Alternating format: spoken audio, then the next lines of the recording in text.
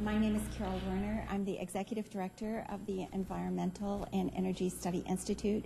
We're very glad to have you here this afternoon. This is the first congressional briefing that EESI is holding in this new Congress, so we are very glad that you are here, and particularly as we look at this very, very important topic, which has been studied by many for quite a number of years, but it has been slow, I think, to garner the kind of public attention it truly deserves.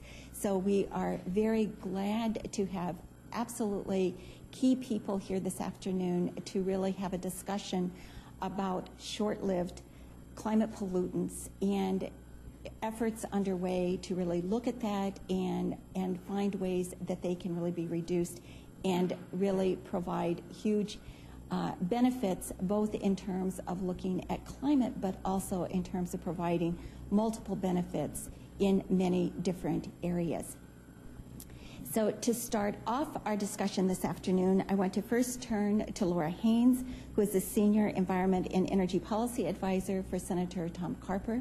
Senator Carper has long been interested in this important topic, and which you will be hearing much, much more about this afternoon. Laura? Sure.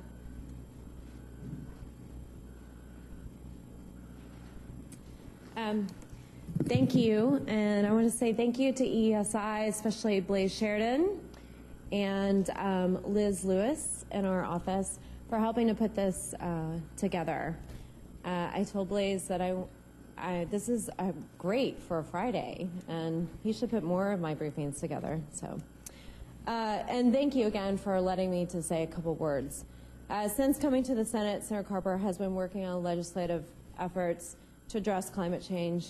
Delaware, as you know, is a coastal state and a very low-lying state, I think actually the lowest-lying state in the nation. So we were already seeing the dangerous effects of carbon pollution through sea level rises, superstorms like Sandy, and droughts affecting our agriculture community. As global temperatures rises, we're just going to see more and more of this, and we're going to see billions and billions of dollars of disaster relief needed. And so this is something that, again, the Senator has been very focused on. We must work together towards solutions. One state cannot curb these emissions alone. National, as we'll say, global action is needed.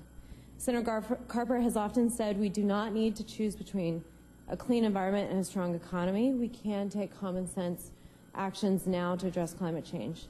And that's why Senator Carper has been so engaged in reducing short-lived climate pollutants like black carbon and HFCs here at home and abroad. These reductions have climate gains, but also have clean air and economic gains. Reducing black carbon is a great example of a win-win-win solution. In 2009, Senator Carper, along with Senator Inhofe, introduced and passed legislation that asked the EPA to report to Congress the health and climate risks of black carbon. I think it may be one of the only climate bills that Senator Inhofe is the lead co-sponsor on. From this report, we found that indeed black carbon is extremely bad for our lungs, our overall health, and for the climate. And just a few weeks ago, a follow-up report from 31 scientists around the world concluded that black carbon is the second most important climate-forcing agent next to CO2.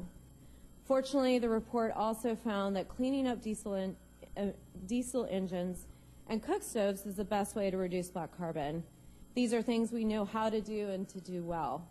For diesel engines alone, we have developed technology in this country to reduce emissions by over 90%. New engines are required to have this technology, while our existing diesel fleet may be on the roads and in use for 20 years or more. That's why Senator Carper, working with Senator Voinovich, who is the lead there, on the Diesel Emissions Reduction Act, which provides incentives to clean up these dirty diesel engines.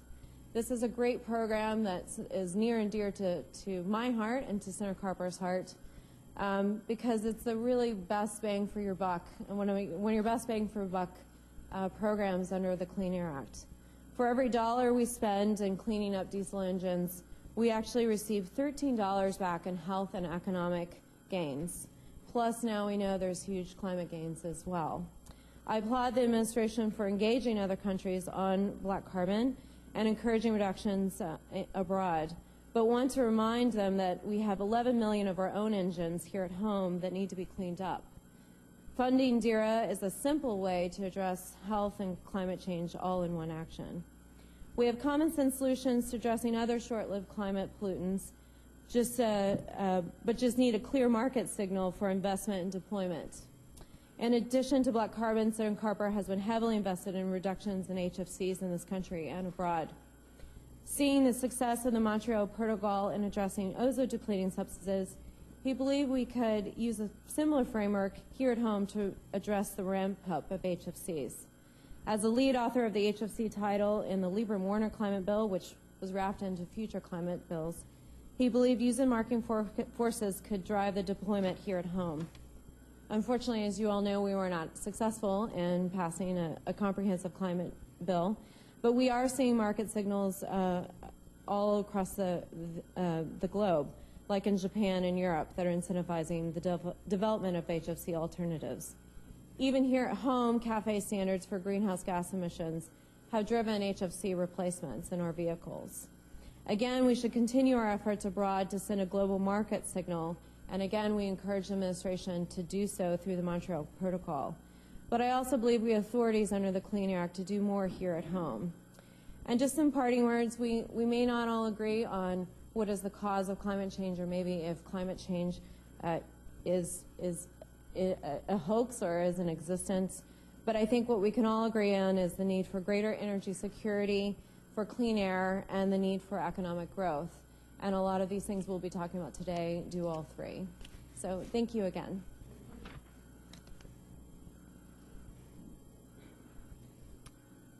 For some of you who are standing over here, if you want to come up here on the dais, please feel free to come up here so that you don't have to stand. It's your big chance, right?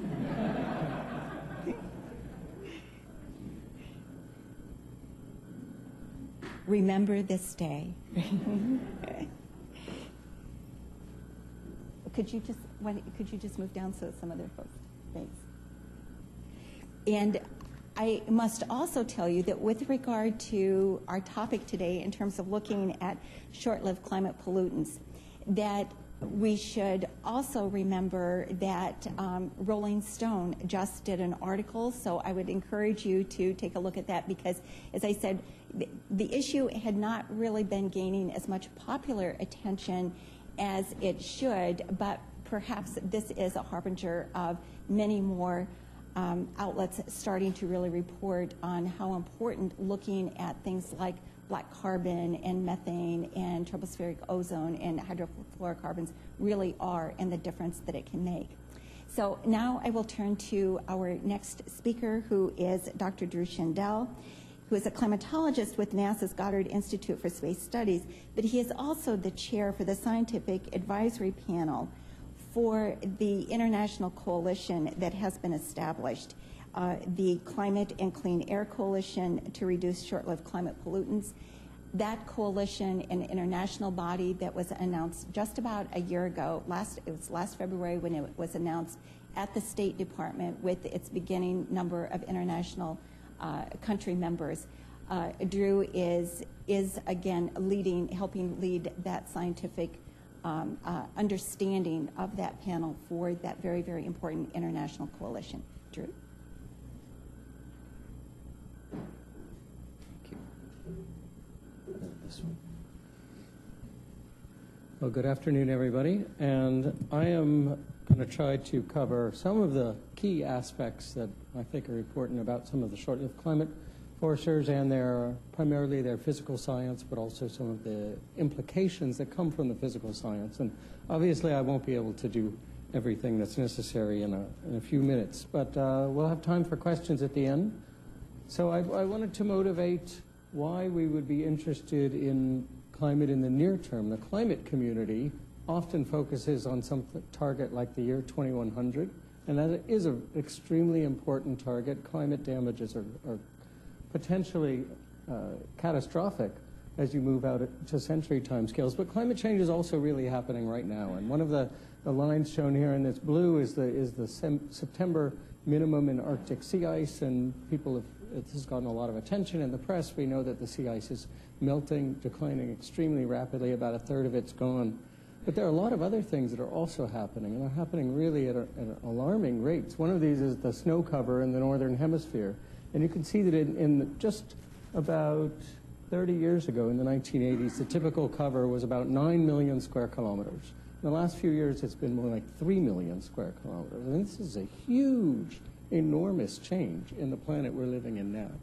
And I could go on and on. Intensity of storms in the North Atlantic, frequency of very hot days throughout the summer. All of these things are already happening right now. Rainfall is shifting, and if you're trying to grow crops, that's really important. So 2100 is obviously a really critical target. We have to keep in mind the long-term change that can have enormous impacts. But near-term climate is also an important thing to be worried about. So climate change is driven by a lot of different things. Carbon dioxide is the single leading cause of climate change to date. I think that's pretty much unequivocal in the scientific community.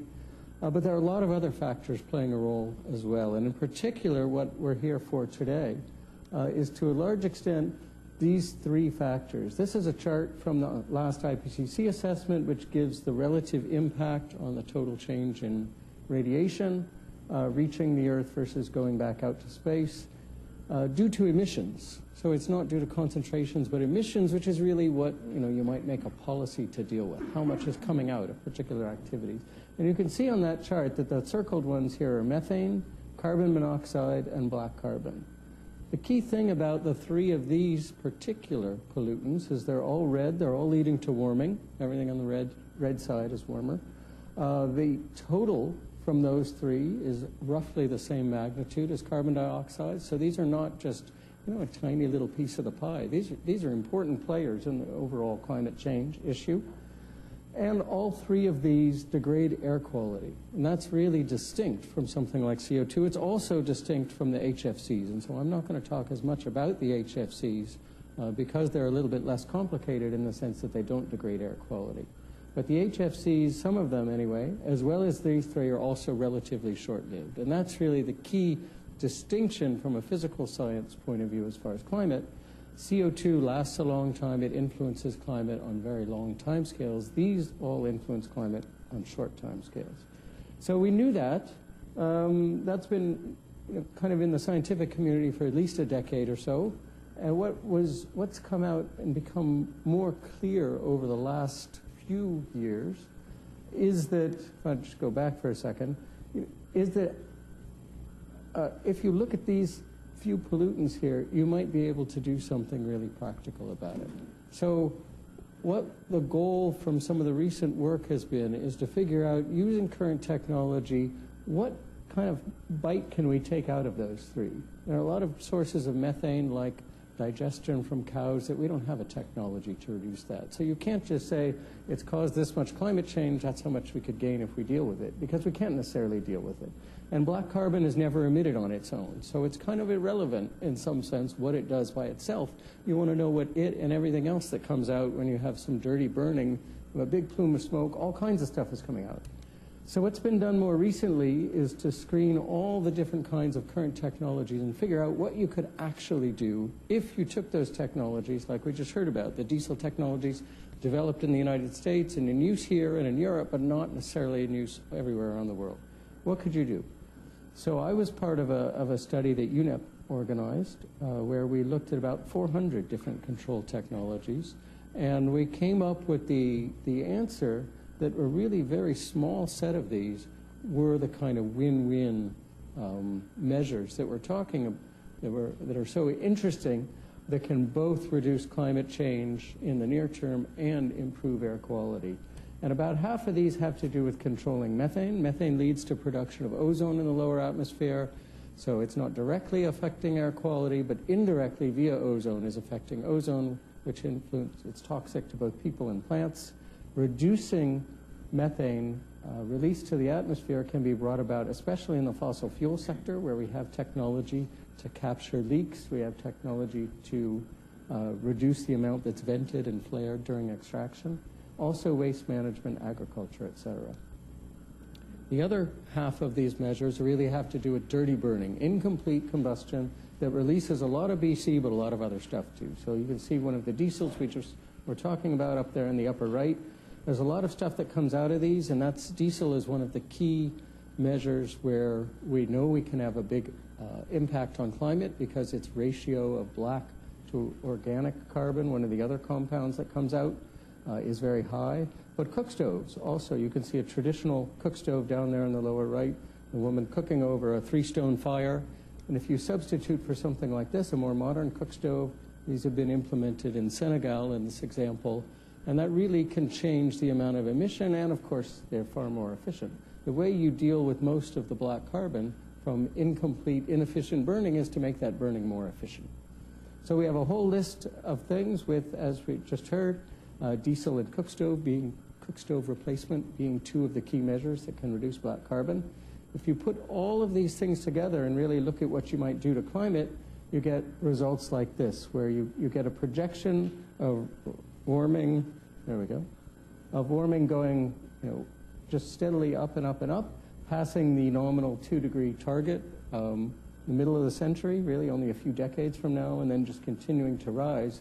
And if you put in place measures to reduce the amount of carbon dioxide emitted, you actually see there's very little change over the next few decades. And in the long term, they're fantastic. They really reduce the rate of increase of planetary temperatures, but it takes a long time. So that's really the opposite of what you get from putting in place measures to reduce methane and black carbon, which have this big effect in the near term, slowing the rate. But in the long term, the rate goes back to kind of what it would be otherwise. And it's only by doing the two together that you keep the planet anywhere near below 2 degrees C. So these are really complementary type of actions you might want to take from a physical science point of view. Now, I won't go into all of the different results from the scientific literature in great detail, but just one more here is that in addition to that global kind of picture I just showed, from a regional point of view, you get something very interesting, which is that the temperature change, the mitigation of warming when you control black carbon and methane is, it's not evenly distributed about the planet. It's a bit stronger typically in areas with a lot of snow and ice because black carbon darkens the snow and ice surfaces. So it has an enhanced effect there, but it's relatively uniformly distributed. When you look at the public health benefits, though, you can really see here the avoided premature mortalities are greatest in South Asia and in Central Africa, which is where a lot of the cook stoves and a lot of the really dirty diesels are currently in use. And a similar story with the agricultural yield increases. So it's really those places that go to the trouble of reducing their emissions, that take the actions, realize the health benefits via air quality. The climate benefits are more distributed, but the health benefits really are local. And we've done some economic valuation. We already heard some results on that the diesel type of measures can give you 13-to-1 gains. We found similar things for many of these measures. For the methane, there's a value due to the avoided climate change, value due to the health impacts, and value due to agriculture, and this comes out to roughly about $3,500 per ton, with the cost of most of these abatement measures being an order of magnitude less. So just like the diesel, for much of the methane, the value is far greater than what it costs to deal with these things.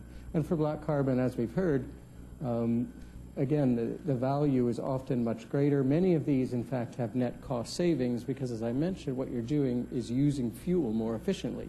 Instead of having to get lots of firewood to burn in a traditional cook stove, you use far less when you have a clean, modern cook stove.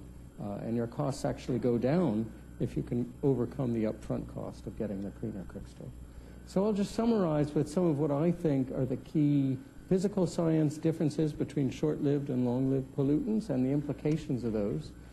As I said, carbon dioxide lasts a very long time in the atmosphere. The short-lived climate pollutants really last a short period of time and therefore have a short climate impact. The mitigation difference is that these really come from different types of activities. Their carbon dioxide reductions are primarily going to be achieved by switching to cleaner sources of power generation, large industry, transportation, and what we're talking about with the short-lived climate pollutants are really distinct, as you saw when I went through the kind of measures. The impacts then, carbon dioxide affect climate on the long term.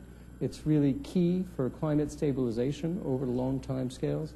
But the short-lived climate pollutants are really important for the near term because we don't have much leverage via CO2 on these near-term climate effects, which is what I was leading with, are already happening now. If we want to deal with what's happening now, the only real choice we have are the short-lived climate pollutants. And then, of course, you get all of these additional benefits due to the air quality change. So reducing, the implication of all this, to my mind, is that reducing the short-lived climate pollutants is important to those that are already suffering from the impacts, preventing biodiversity loss, which is typically a function of the rate of change rather than the absolute magnitude, providing some more time to adapt because the changes would take place more slowly, and of course these associated air quality, health and agricultural benefits. So I think this really calls for not doing these kind of things instead of dealing with CO2, but they're really good societal reasons and rationales for dealing with both of these kind of things. And to put that in a kind of a nutshell, I think the near-term climate via short-lived climate pollutants, mitigating those changes is really important for our children's generation. Mitigating CO2 is really important for our long-term, our great-grandchildren's generation. And I think both of those are really key. So at the end, we will have time for questions, and I'm happy to go over anything that I certainly wasn't clear about since I zipped through everything. Thank you. Thanks, Drew, because that was covering a lot of information in a very quick period of time, but in a very clear way. And I think one of the most interesting and exciting things is in terms of thinking about actions that can be taken that can deliver benefits in so many ways very quickly, which is always something that people are looking for in terms of seeing things that really make a difference right now. So, and I want to, let me just ask, are there any empty seats over here? If so, could you, if you're sitting by an empty seat, could you raise your hand? Okay, so if anybody wants to grab those chairs, please, could you just keep your hands up so folks could get there? Okay, and one back there. And there are some other seats up on the dais if you would like to go up there. So now would be a good chance to do that. Okay, thank you.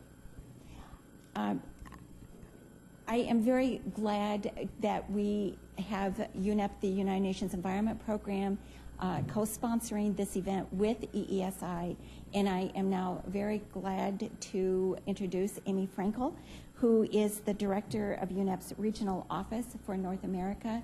UNEP has issued reports with regard to looking at black carbon and these short-lived climate pollutants that have been very, very important in helping folks understand the issue, and UNEP has been heavily engaged working with its member countries around the globe in terms of understanding and figuring out how best to address this issue.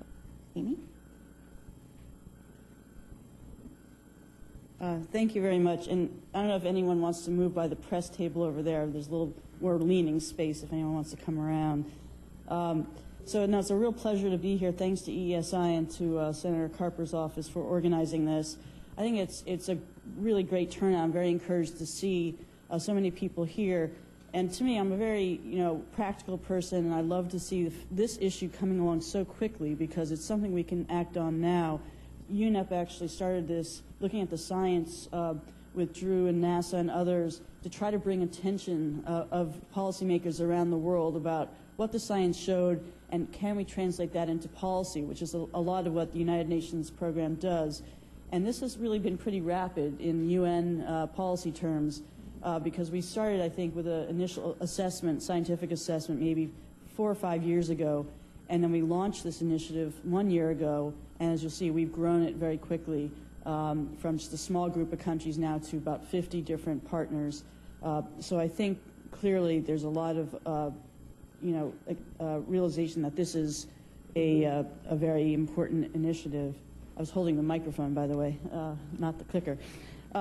So I won't go over this too much because Drew's already covered it, but the point about this is that it's not just about carbon, although carbon dioxide, although that's been the main focus. And the key here is that there are other pollutants that have a huge impact on climate change And the news about these, what's so appealing is that the technologies for addressing those pollutants are ones that we have in our hands. It's also, what's helpful is that there's a lot of co-benefits in terms of some of these figures, and these are conservative, by the way, sort of in a range, preventing annually over 2 million premature deaths, avoiding at least 30 million tons of crop loss annually. The range, by the way, there is 30 to 140 million acres, so tons rather. So these are fairly conservative numbers, and also bringing down the amount of global warming in a much nearer term. I want to point out there, some people, I think, incorrectly say it buys us time, and that's not really the right way to think about it. It's more, as Drew pointed out, that if we take action on these pollutants now, we will have benefits in terms of cutting the degree of warming. But because of the length of time that carbon dioxide stays in the atmosphere, we also have to take action on that at the same time. We can't wait for that, but the effects are felt sooner.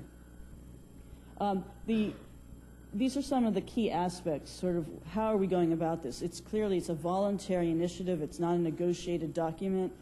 I think the key of this is really it's action-oriented. Again, it's not about negotiating. It's saying, look, these are benefits that we can feel at home. There's many economic reasons to do this.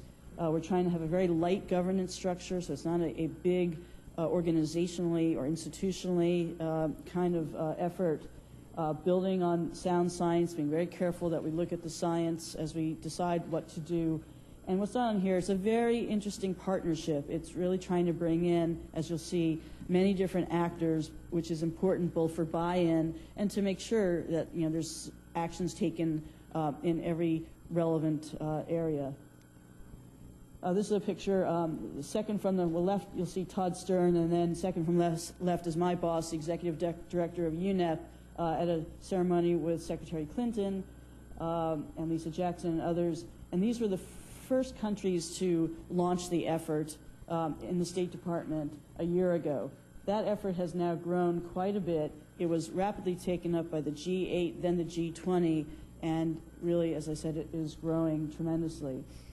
This just lays out one of the key objectives of the coalition: to raise awareness, to enhance national new actions, so not anything that's already been committed, but new actions at the national, regional level, to promote best practices, basically to try to get information out there about what can be done around the world, and finally to improve scientific understanding of the impacts and mitigation strategies. That's hidden by the slide, but that's there.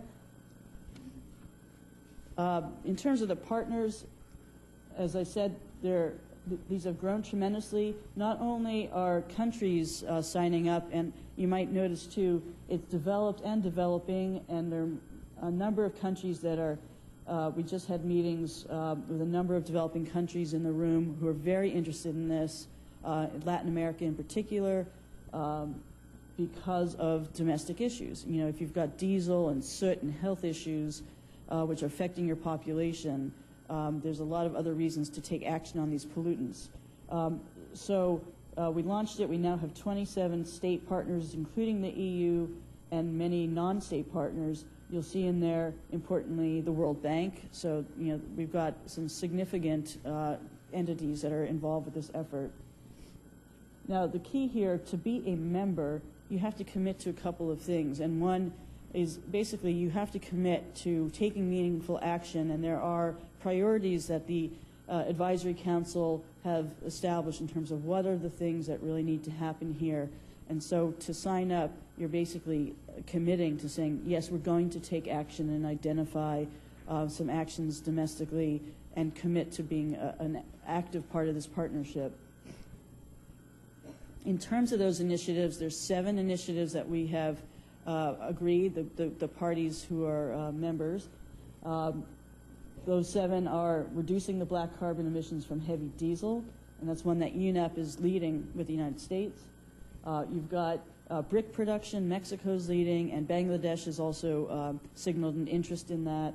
There's a lot of brick production in those countries. Landfills and solid waste. HFCs has been talked about. U.S. has long been a leader on that. Nigeria is leading on this issue of oil and natural gas production and black carbon and methane.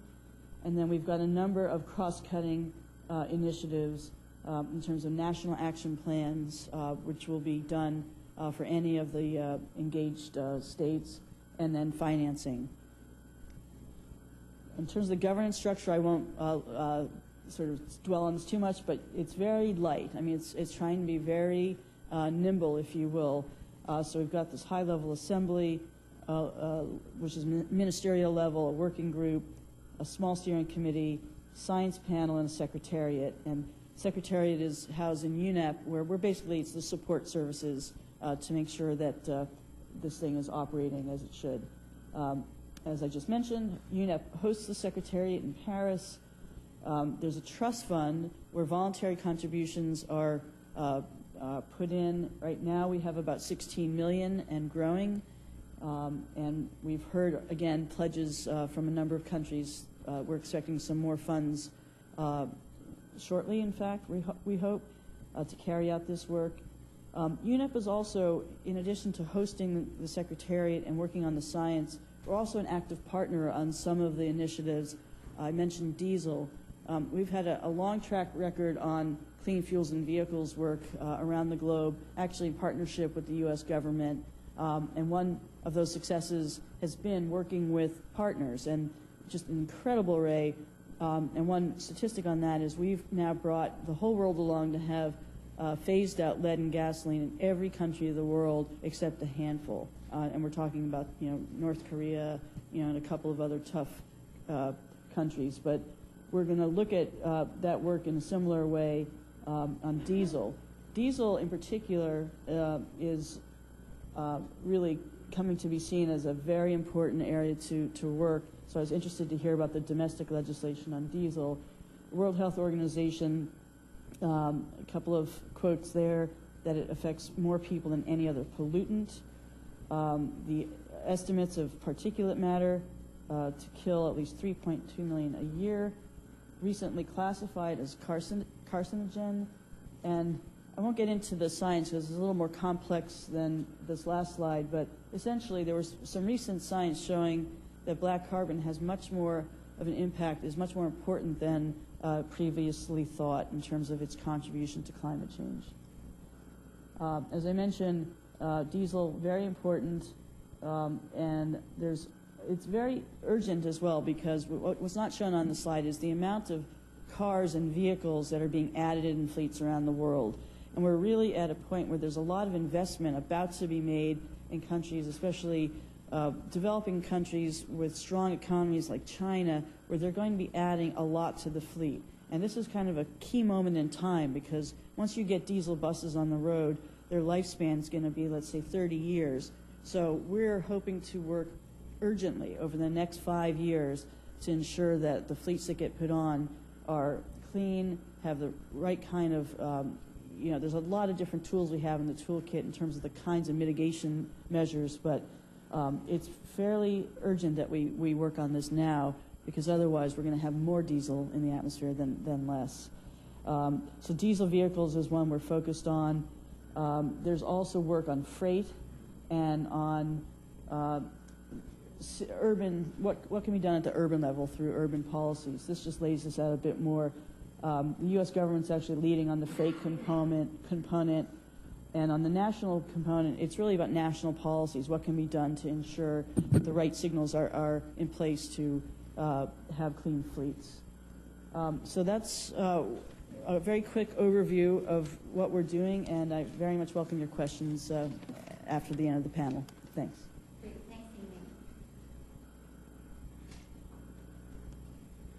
And our final speaker will talk from a perspective of the State Department and the whole role in terms of organizing, helping organize this international coalition, which, as Amy said, was launched just a year ago. It was in February when there was this major event held at the State Department that was hosted by Secretary of State Hillary Clinton, and where there were a number of ambassadors present to embrace getting this whole important coalition underway. So I think it is quite remarkable, the progress that has been made, in this last year, and that there is a lot of momentum to really increase the size and the overall capacity and impact of that coalition.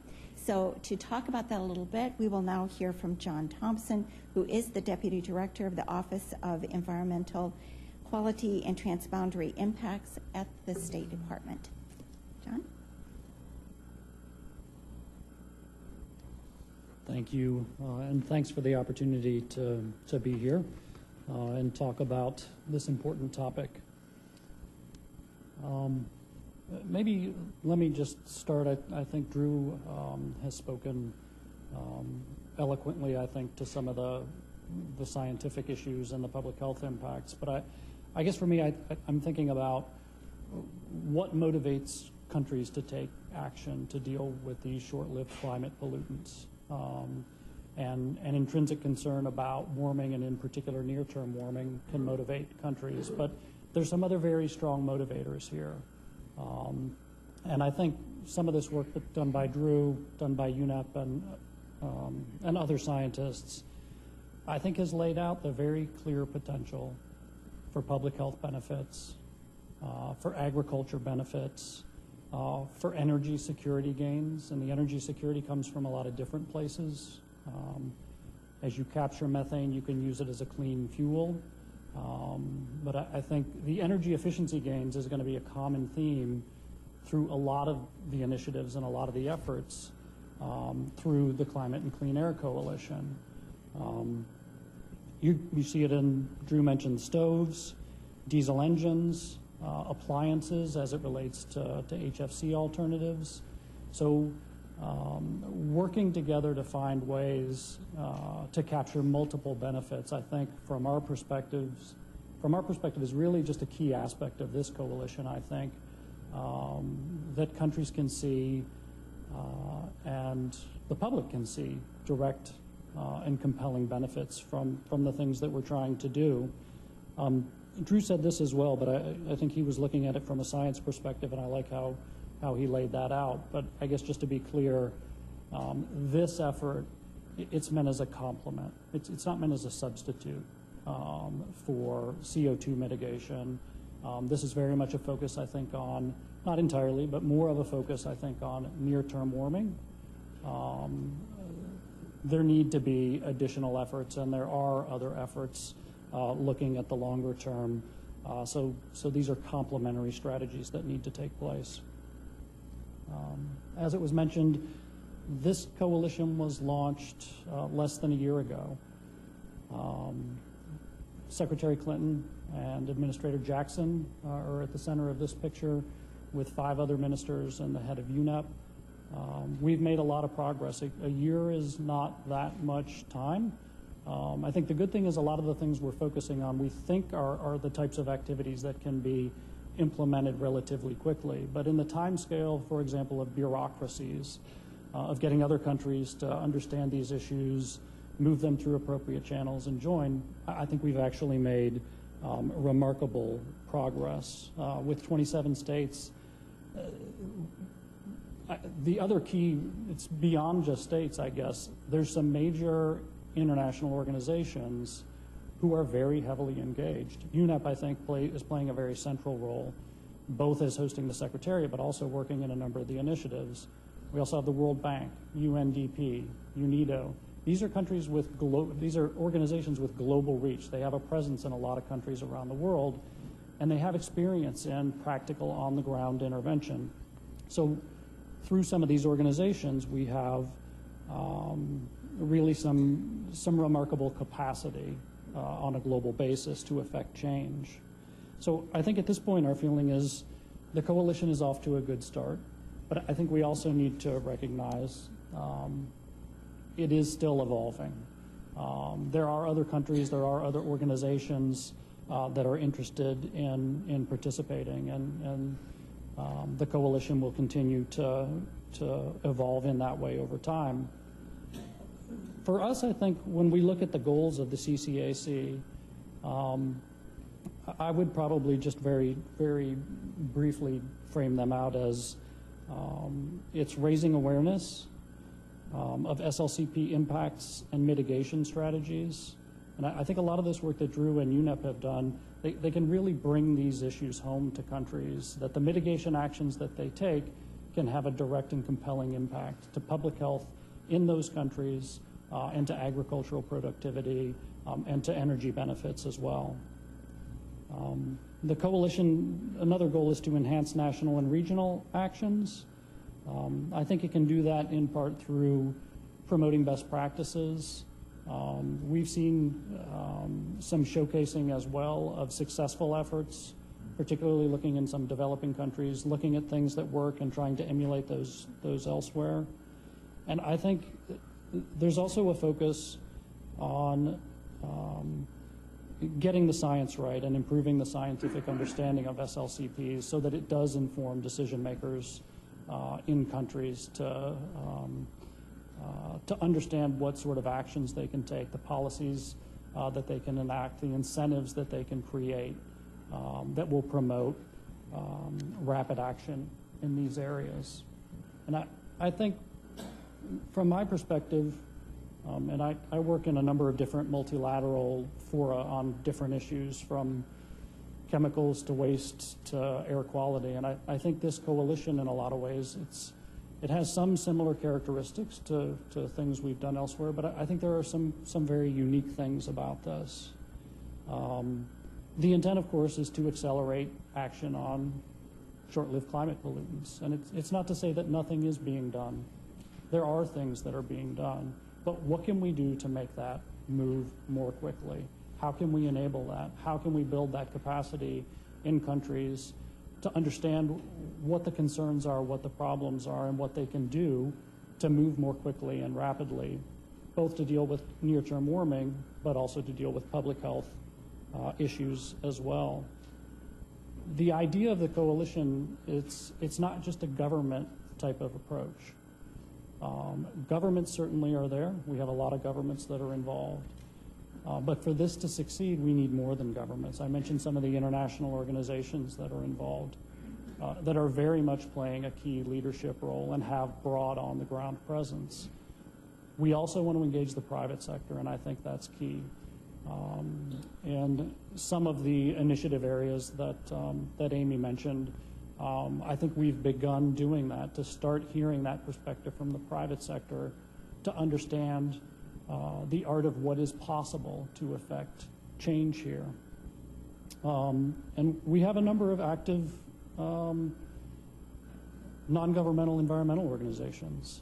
They help, they bring in creative, good new ideas, and I think sort of the theme of this coalition of being action-oriented, of pushing for commitment and engagement in getting things done quickly. I think a lot of those environmental groups, I think that theme has very much resonated with them.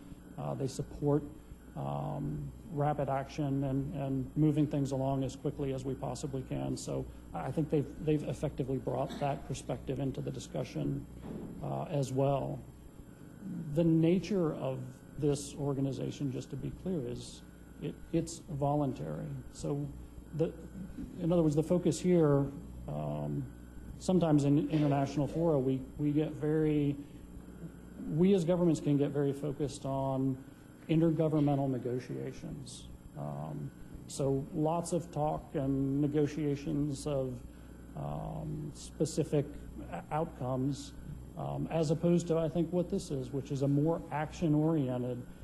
We're very much organized in particular initiative areas, so practically getting people together in particular sectors to work on particular problems and find a practical path forward in the near term. So I think that, to me, is something that's fairly unique about this approach, and I think it's voluntary and non-prescriptive. So the circumstances of different countries, of different private sector entities are going to be different, and I think there's an openness here to finding different ways to work towards a common objective of reducing emissions of these pollutants. And I think the motivation here, I've mentioned it, I won't say much more about it, but this fact that there are multiple benefits. and that those benefits are compelling, to me at least, is very much a strong motivating factor, I think, for countries to engage. And I think we've been successful, and I think we'll continue to be successful. I think you have very practical and focused and action-oriented initiatives organizing this. We also have access and a lot of high-level attention to this. We have ministers who are engaged on this. So we have a lot of bottom-up, good technical work, action-oriented work going on. We also have a lot of engagement from high levels from ministers who can make things happen in countries, sometimes a lot faster than a person like me working with other countries can. They can send that political message. So I think that's something about this coalition that we think can really help make it effective. Now, I'd like to talk a little bit about some of the initiatives themselves. And I just want to say on this, State Department is working very closely, in particular with EPA. EPA is actually leading or co-leading a number of these initiatives. So I want to give due regard to our partners there. I'm not going to walk through all the initiatives, and in fact, Amy talked about the diesel one, so I'll jump through that pretty quickly. But just to mention a few of the things that are going on. First is this initiative in municipal solid waste. Landfills, emissions from landfills, they account for about 11% of global methane emissions. So we're talking about something fairly specific here. This initiative is trying to take a pretty comprehensive and holistic look at this sector of municipal solid waste. There was some discussion initially. A lot of people framed it just in terms of perhaps methane recovery from landfills. I think the concept has broadened since then, because a lot of the actions that you might want to take, you can't necessarily sort of telescope it down just to that one thing. There's a lot of work, broader work going on with municipal solid waste, and how do you do that in a developing country context in a sustainable way? And what type of actions can we take that are really focused and targeted that broadly help effect change? And I think we're talking about methane and black carbon here. So looking at landfill gas recovery, waste diversion, open burning, which is a huge issue in a lot of developing countries. In fact, we hear that not just in this coalition, but many other places.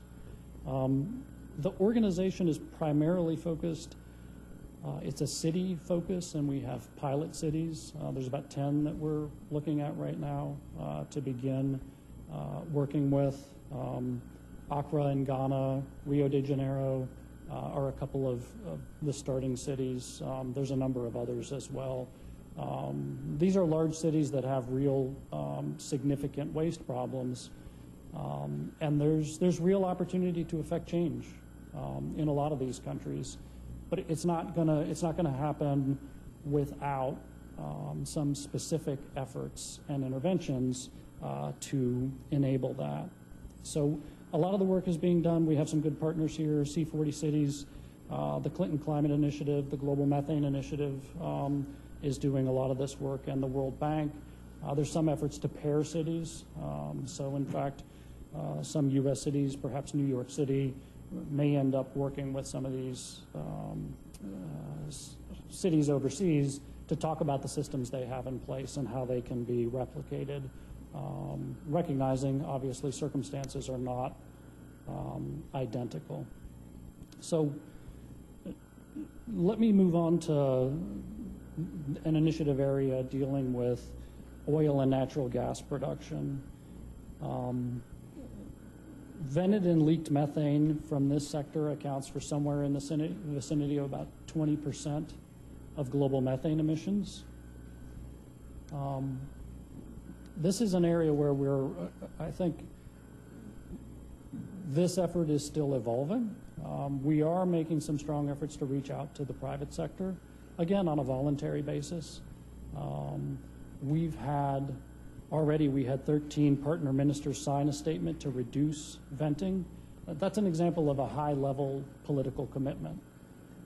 We get ministers to come in and agree to really take action on this that hopefully translates to change on the ground eventually. And I think for those who are familiar with it, the Global Methane Initiative, the Global Gas Flaring Reduction Partnership, we're going to be drawing on those types of organizations, expertise at places like EPA and elsewhere, to try to enable changes in this sector. Now, I think in the interest of time,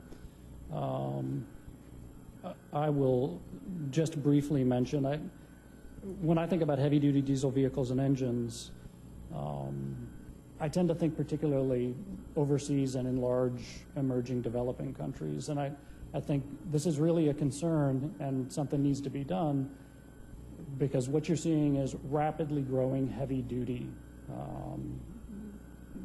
diesel fleets. So a lot of large trucking, we're seeing very rapid expansion there.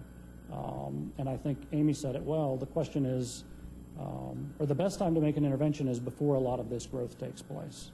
Once a lot of these trucks get on the road, it becomes much, not to say you can't do anything, there are things you can do, but if you can get in ahead of time and affect change, in a lot of ways that's the most cost-effective and best way to affect change. So the last initiative I wanted to mention is on HFC alternatives. So HFCs are fluids. They're used in cooling and refrigeration applications and for foam blowing primarily. They're very potent greenhouse gases. Their use is growing rapidly. They're primarily alternatives to substances, ozone-depleting substances being phased out under the Montreal Protocol. This just, I don't need to get into the details, and you may not be able to see it, but the first bar down here is 1990. And so basically, we didn't have any of this, or very little of it going on back then.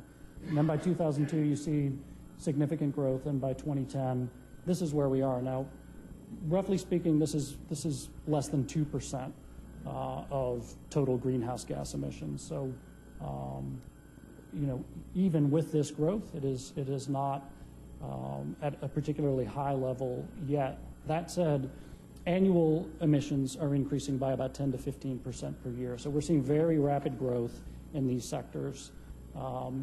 Refrigeration, air conditioning, foam blowing, solvents, a number of these other applications.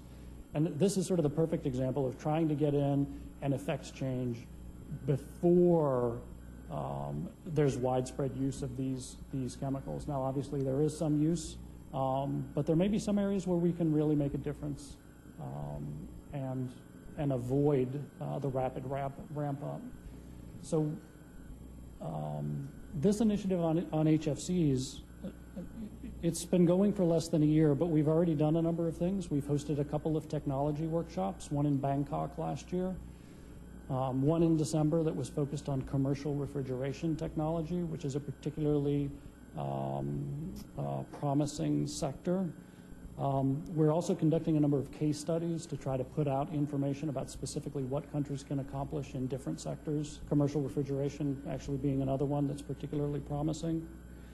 We're also working on inventories with key countries, Indonesia, for example, Colombia, Bangladesh, not only to understand what their HFC use patterns are now, but to understand what the projections are in the future and what the potential is to avoid the ramp up in their countries that is projected. And I think that's the key thing about this coalition is I think ultimately that's what the focus is to find a way to work together on a voluntary basis to scale up activities that really will make a meaningful difference. And I think with HFCs, if I looked at Indonesia, for example, probably the use patterns right now are moderate.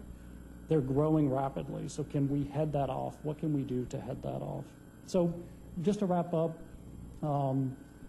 in terms of next step, I think the coalition is still evolving. What we really want to do is to focus on implementing on-the-ground actions and affecting change, real-world change. We've got a number of initiatives that are launched that I think have good potential. We're looking at some new initiatives like in agriculture. We need to recruit new partners. both countries, but also particularly, I would say, the private sector, to get private sector engagement. Also colleagues, of course, from civil society. A focus on awareness raising and outreach, and I guess maybe just to say again, coming back kind of to the beginning, a lot of the basis for what we're doing here and the compelling argument for action, it starts with the science and the on-the-ground facts about the multiple benefits of these interventions. And I think Drew and colleagues, some of the work that they've done, we have a science panel in the CCAC. It's a lot of, I think, creating that body of knowledge, working with countries, working with policymakers, decision makers, working with the private sector to understand what those benefits are, what the policies are that can affect change, and to have a full understanding of what those benefits are. That's what we think the coalition can do, and we're going to continue to work with partners, with our colleagues at UNEP, with other countries, the private sector and international organizations to try to maximize the benefits and the progress we can make on near-term warming with this. Thank you.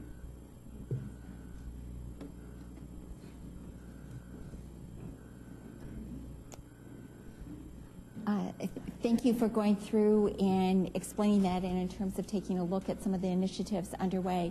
Let's open it up now for your questions, and if you could please identify yourself when you ask your question. Okay, we'll start right here. My name is Juan Pablo Fuera. I come from the Senior Institute for Latin America and the Caribbean. And I have two questions. My first question would be, there's been a lot of discussion about the net effect of some of the policies reducing black carbon and like just improving the fuel efficiency, the burning efficiency, let's say, related especially to other substances.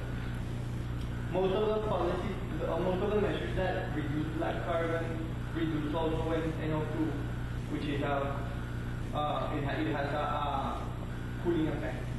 I've read in some places that the effect is not equivalent, and that in general the global effect of reducing both NO2 and black carbon would be just a cooling effect.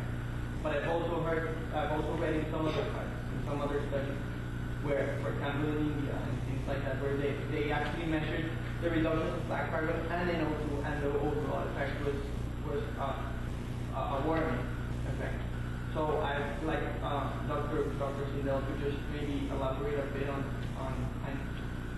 the net effect of those policies, considering also NO2.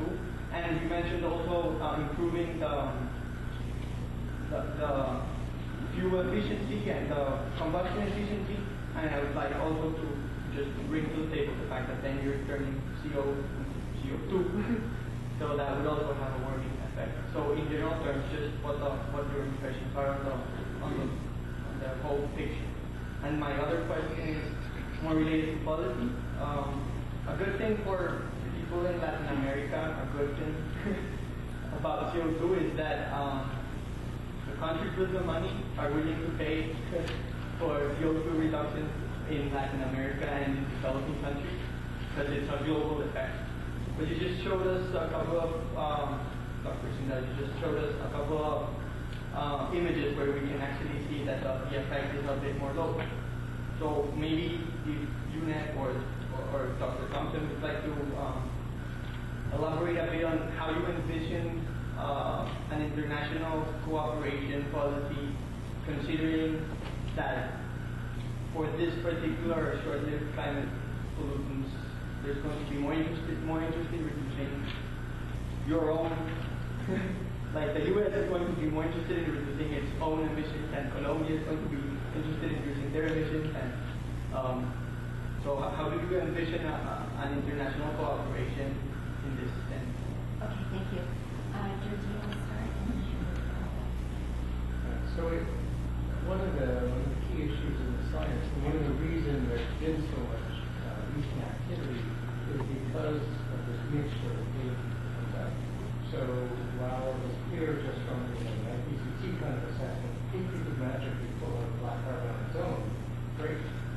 practical question is what we do. And that's, it's really a question where all we can say from science is probably we can't give a definitive answer like in many things. We can say very clearly for methane where there are no offsetting effects for climate change, unequivocally cooling. When it comes to black carbon sources, there's really a hierarchy of sources, and that's one of the reasons I think that diesel is being such a prime target, is because that has the highest ratio of warming black carbon to potentially cooling carbon. But that's still a really evolving area of science, and I think we can try conflict diesel measures really reason climate benefits. So it gets to some of the others. The health benefits are very high confidence, but the confidence in the climate benefit becomes less clear. It's still probabilistically, it's still probably a good thing. And from a health point of view, it's definitely a good thing. So I would argue that overall it still makes sense, but it's not so clear. And then I will, just before switching to the policy, the one thing that I've tried to show is that many of the health benefits were really localized. The climate benefit was still more spread out around the world. There was some localization in snow covered areas, especially. But I think that for the developed world, if there's an investment in financing mitigation measures, developing nations, they might do that because of the climate benefits that we realize more globally. Whereas developing nations might certainly have a higher priority on the more local health benefits. Maybe others can chime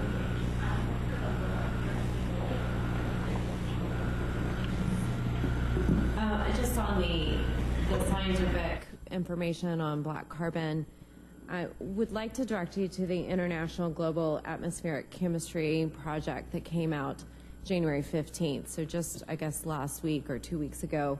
It was a 4-year study with 31 scientists across the globe looking at this issue because black carbon, there has been so many uncertainties. And again, they have said that black carbon is the second most important individual climate warming agent after carbon dioxide. That's quoting the report. And they do focus on cleaning up diesel and cook stoves. Those two items are, if you do address those, that you are having a global warming benefit, if you will. So, or you're countering global warming. So those, if you are targeting cleaning up diesel and cleaning up cook stoves. So again, as Drew said, the science is evolving, but I think there is a coalescing that at least if you address diesel and cook stoves, you will be having a net benefit. Yeah, I just want to add to the second question. Well, first, what we haven't talked about at all, and it's complex, but the Arctic is one thing I wanted to raise, which is black carbon has also been identified as a key pollutant of concern in terms of Arctic impacts. And in that case, in fact, most of the black carbon in the Arctic countries comes from Russia. And most of it comes from Arctic Council countries, which are 8 countries around the Arctic Circle, but Russia has the most. And so that's having an impact, on other Arctic countries. So it's not just within the boundaries, let's say, of a particular country.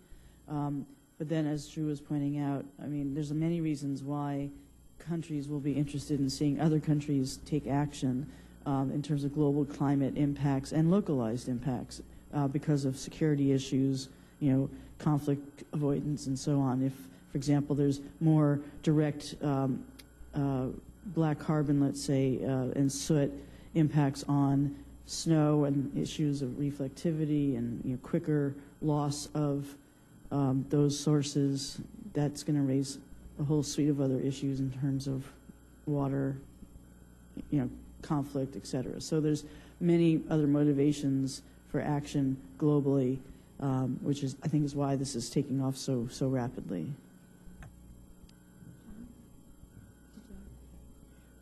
And obviously, we've been seeing really huge changes in the Arctic in terms of the impacts that's been reported over and over again in terms of how quickly we are seeing warming there, glaciers disappearing, glacial fields, ice fields disappearing, etc.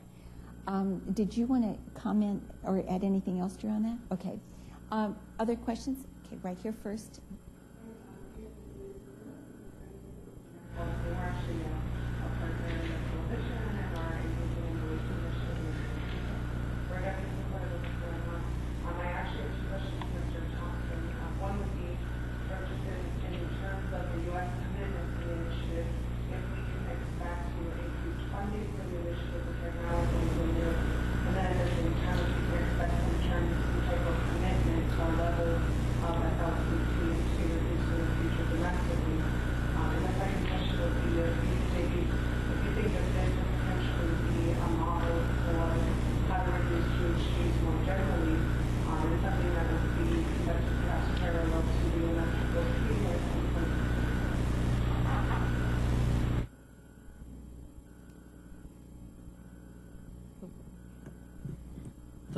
Thanks for that question. I guess I think a couple thoughts in terms of. I think you're asking a resource question about the U.S. government and what we're doing and how we see the future. I think there's a couple answers to that. I think there's been a fairly extraordinary commitment.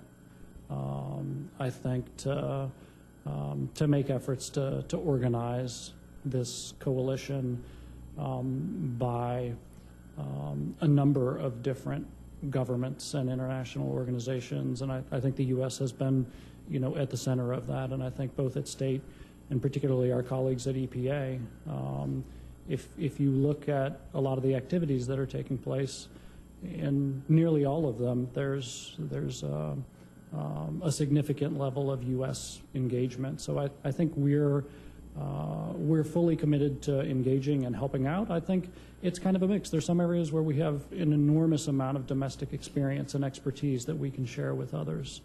And I think there's some other areas. One of them that I might give you as an example would be brick kilns. Certainly we have some expertise in that area here, but there's other areas of the world, and Mexico in particular has a wealth of experience in how to do that in a developing country context. So I think from a resource perspective, we've been very heavily engaged and will continue to do so. We've provided a significant amount of funding and would intend to continue to provide financial support as well to the coalition. You asked specifically about sort of a domestic commitment on SLCPs, and we're not really doing that in the context of this. I think the focus here is on how can we work together, again, in a voluntary context to make real and significant progress.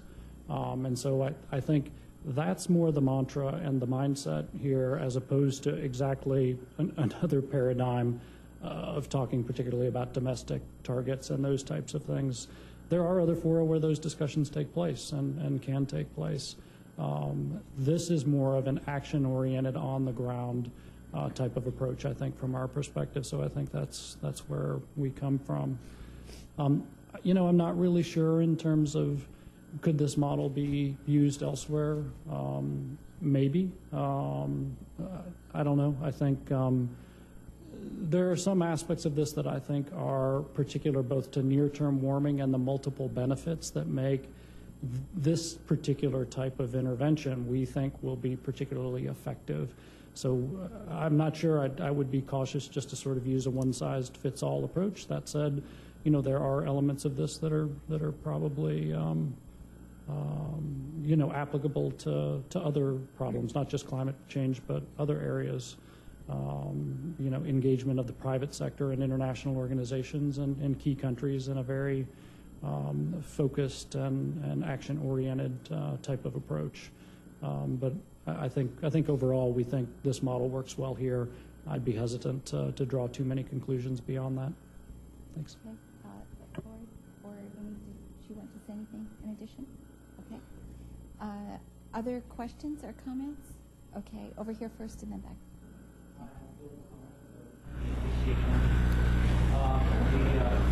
Obviously, some of these issues are local, particularly with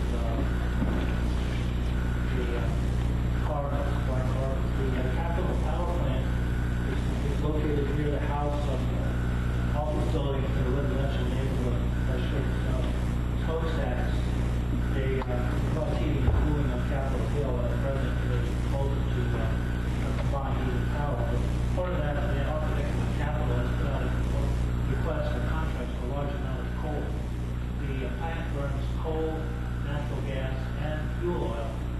2009, Nancy Pelosi, in response to community efforts, put out a letter that they would seek to have the plant burn as little coal as possible. But now they're contracted to have more coal than they stored. They would have to burn most of the coal.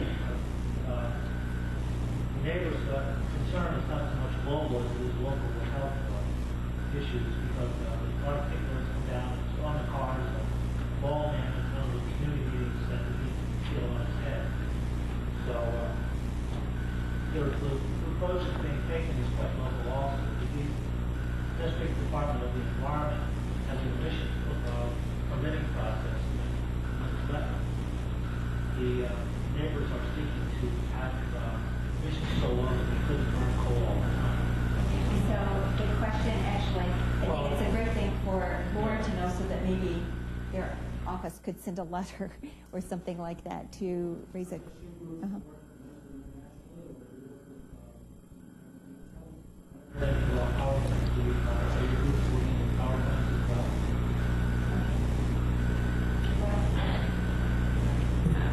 Just, I guess, when talking about black carbon, power plants are not a huge source of black carbon. They are a huge source of SOx and NOx and mercury and CO2. I would assume burning oil would probably be some black carbon from there, but actually, yeah, not very much. So that actually, when we first started addressing this issue in 2009, I thought power plants would be a bigger part, but actually it's more incomplete combustion of more your diesel engines and your older diesel engines and cook stoves and burning wood and such. So for this instance, I would be interested in knowing what the DC state implementation plan would be and how that, how that would, that's, again, that's more looking at particulate matter, national ambient air quality standards and such, so not quite this issue. But I'm happy to talk to you after this meeting. Great. Okay. There was a question. Okay, go ahead. Well, I'm actually an intern at UNEP, but I'm doing my master's thesis on regional greenhouse gas emissions. And I was we're exploring different gas management practices about different cap and trade programs that are being used all over the world. And I was wondering if you guys could shed some light on the role of these regional and local programs and how they relate to SLCPs. And if there were any particular challenges or advantages that you guys have found.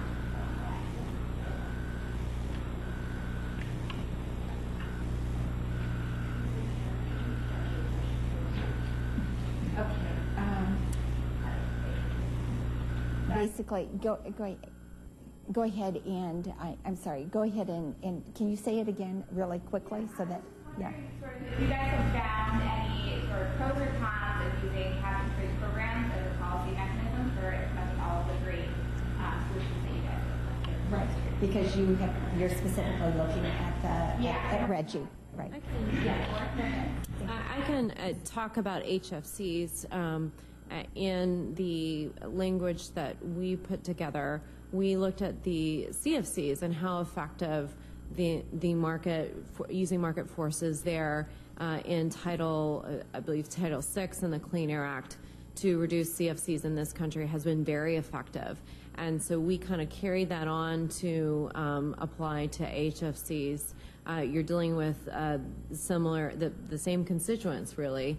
And so we felt it was a prime, the constituents are used to that market. They're used to trading. And so we felt it was a perfect way to kind of carry on what is existing now to address a more climate-centric pollutant rather than an ozone-centric pollutant. So that's probably a great example here at home. We also use the acid rain program for SO2 for power plants. That has been one of the most effective clean air programs. I think the original the end cost and time frame was we got it done half the time that we thought we would and at a fifth of the costs. So again, that's a great example of why I think there has been inclination from my boss to use cap and trade for power plants to reduce CO2.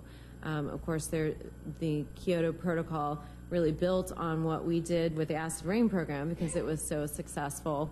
I'll let others talk more about that or other cap and trade programs.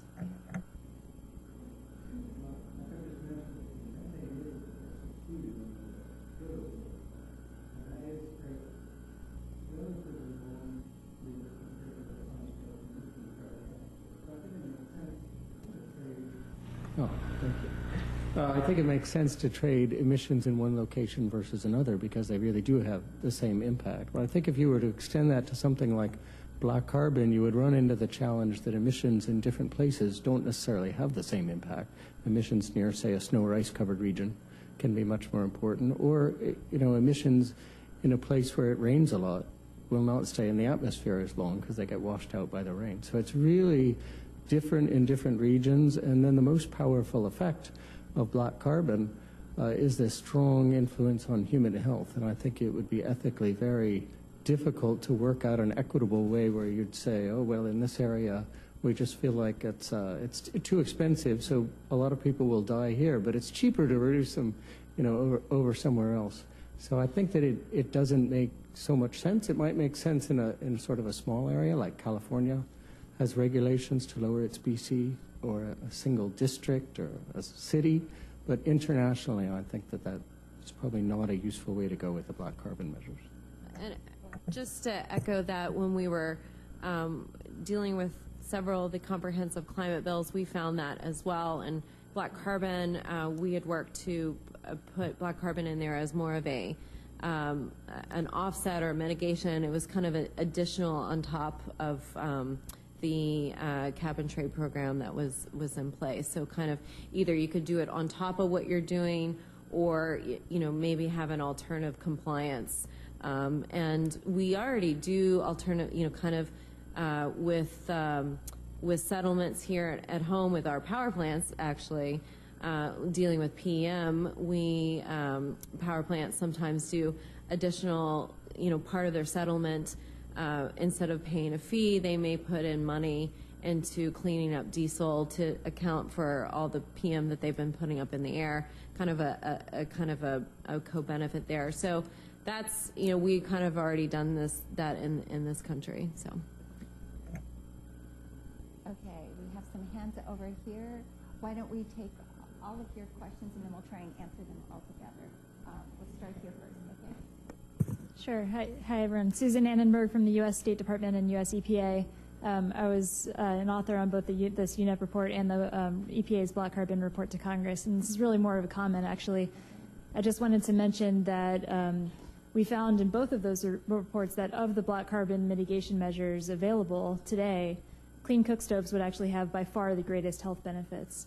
And so there's an effort underway to address cook stove emissions through the Climate and Clean Air Coalition.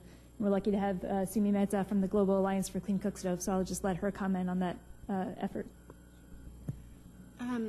Hi. So just to add, I think on behalf of the Global Alliance for Clean Cook Stoves, I wanted to just note that we're very, very pleased to be part of this coalition. It's amazing how much work has been done over the past year.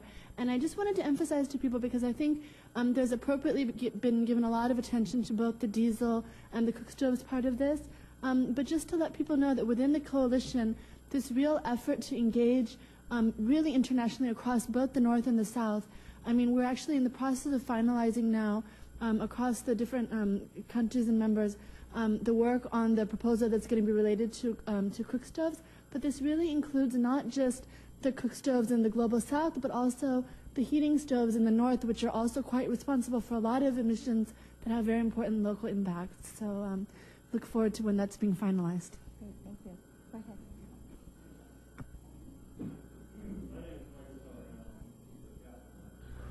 And I appreciate very much this session. I think this is very important. We support this. We launched with partners National Green Buildings Financing in New York, TIA Fresh, recently. My question is about the kind of advisory support you might be seeking. I was at an Institute event 5 years ago, right here, and with the United Kingdom, and we talked about dangerous climate change and the possibility of that going irreversible and unmanageable. And at that time, based on calculations by California IPCC scientists, NASA, and Harvard, about 6 gigatons of climate pollution were needed to be reduced within the decade. Today, based on what I've seen, the recent information from Jim Hansen and other scientists, about 18 gigatons. To put that in perspective, that's about 12 million green buildings with a 40% reduction. It's about 5 million commercial green buildings in the U.S.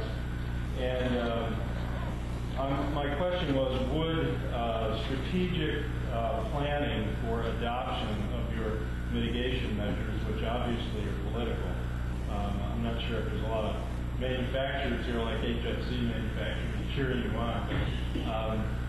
Would it be useful to point to due diligence released at the New York Stock Exchange that talks about the growing damages from climate change?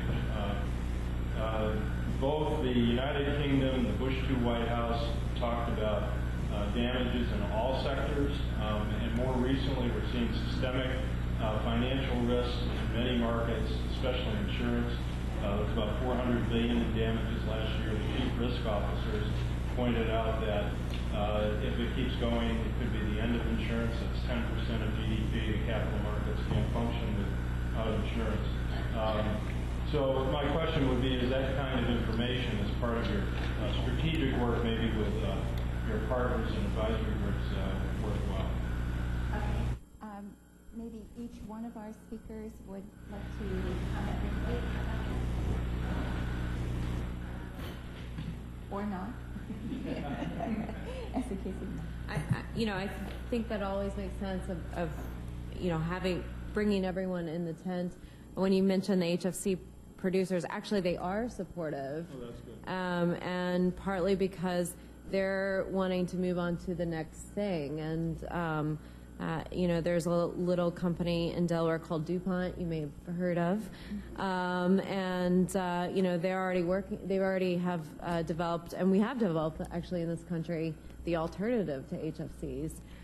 We're not producing it here, again, because we don't have the market yet. So, I think thinking, again, a lot of these things are working with businesses and working, putting the market signal out enough time for us to get there, and hopefully encouraging the manufacturer and the jobs or the changing buildings here. I know Honeywell has been big on that. Trying to bring all that together. So. I'll just add 2 points. One, on the cook stoves. Now, we didn't talk too much about it, but UNEP is a partner in the cook stove initiative, and so we're very supportive, of course, of those actions.